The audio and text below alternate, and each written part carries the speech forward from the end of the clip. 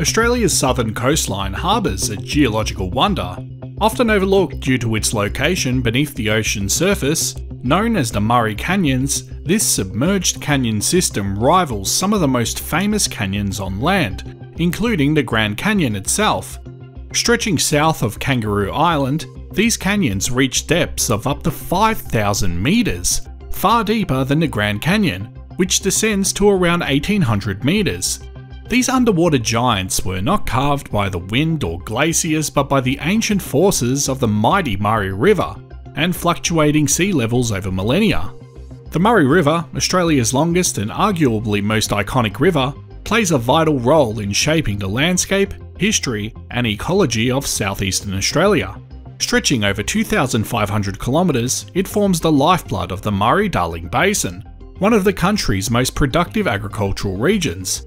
With an estimated age of over 60 million years, the Murray River has witnessed dramatic geological transformations. From tectonic shifts to sea level changes, its ancient waters have carved deep canyons, sustained ecosystems, and supported human civilizations for thousands of years, making it a key feature in Australia's natural and cultural heritage. The Murray Canyons were first discovered by Australian geologist Reg Sprigg in 1947 during a survey conducted to explore the geology of the southern Australian coast. Sprigg identified the submarine canyons, which were eventually named after him, through soundings and other geological surveys. These canyons cut deeply into the continental shelf of South Australia, a unique feature stretching down to 5 kilometres in depth. The Murray Canyons provide more than just a glimpse into the region's geological past. They also represent a crucial record of how the Earth's climate and sea levels have fluctuated throughout the Quaternary period. As detailed in the research, sediment cores from the area show clear records of sea level changes, ancient climates, and even the fluctuating flow of the mighty Murray River during glacial and interglacial periods. Although the modern-day Murray River appears placid and far removed from these submerged landscapes, its ancient form was far more powerful. During periods of low sea level, particularly during the last glacial maximum, around 20,000 years ago, the Murray River flowed directly to the edge of the continental shelf, where it carved deep canyons into the seabed. These channels are what we now recognise as the Murray Canyons. During the last glacial maximum, sea levels were up to 125 metres lower than they are today, allowing the Murray River to extend much further south. Sediment cores taken from the Murray Canyon area reveal that the river transported vast amounts of sediment into the canyons during these low sea levels. Terrigenous materials, including clays and dust, were deposited into the canyons, forming layers that provide a rich record of Australia's changing climate over the last 175,000 years. The river's influence waned when sea levels rose, and its mouth retreated inland, cutting off the sediment supply to the canyons. Tectonic activity also played a significant role in the evolution of the Murray Canyons. The southern margin of Australia is tectonically active, with shifts and uplifts affecting the course of the Murray River.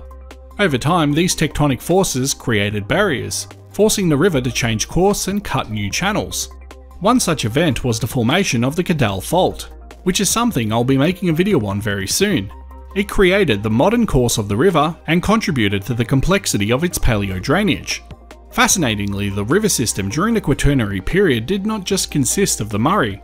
Researchers have discovered that a second river, known as the Palaeo-River Vincent, likely flowed into the same canyon system during earlier glacial periods.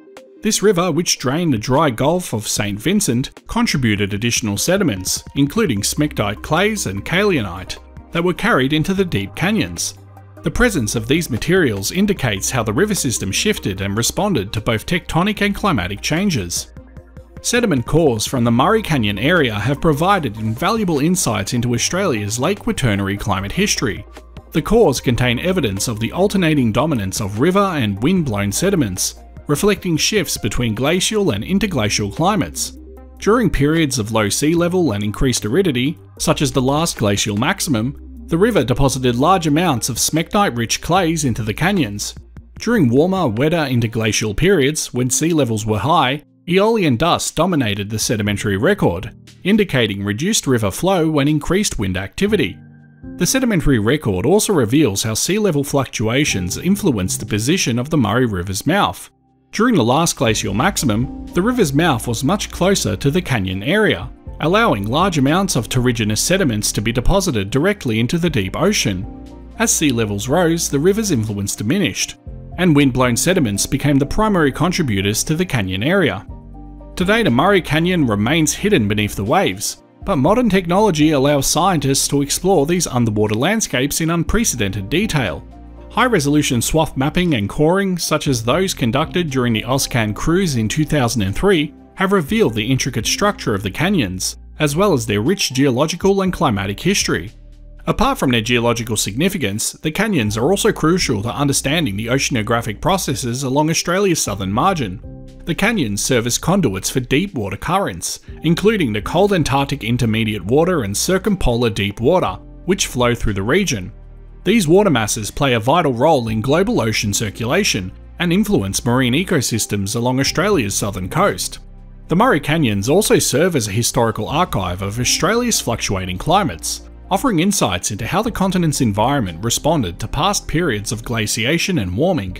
As researchers continue to study these canyons, they hope to uncover more details about how the region's ecosystems and climate have evolved, shedding light on future environmental changes.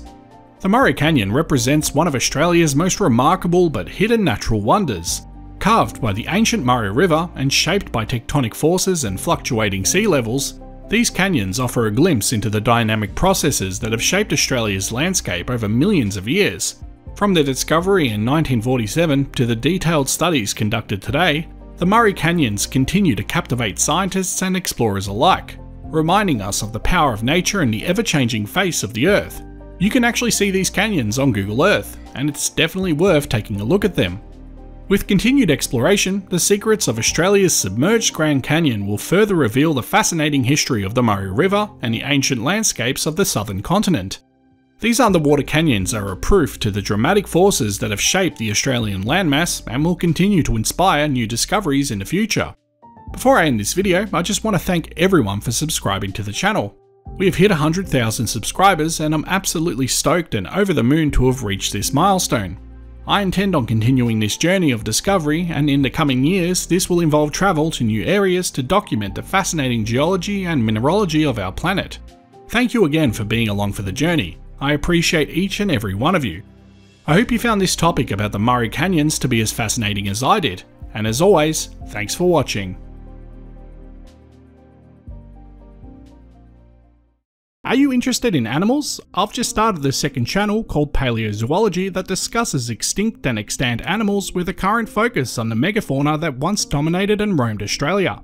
I'd love to have you along for the journey as more videos are released. You can find a link to this channel in the description and in the pinned comment in the comment section. Before I end this video, I'd like to give a big shout out to my Patreon and YouTube members. Thank you so much to everyone that helps to support this channel.